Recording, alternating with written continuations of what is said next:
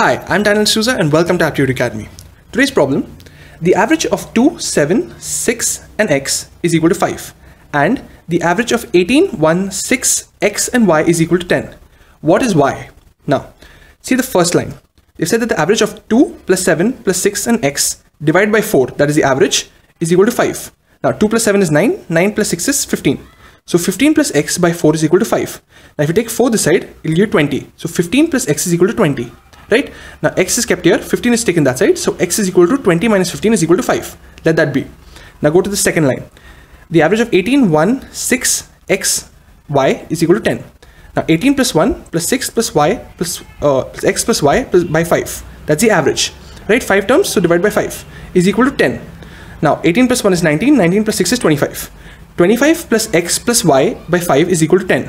Now you take 10 this side, it will give you 25 plus x plus y is equal to 50.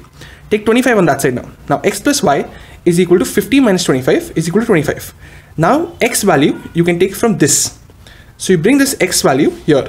Y is equal to 25 minus x. But we know x is equal to 5. So 25 minus 5. So y is equal to 20. Thank you.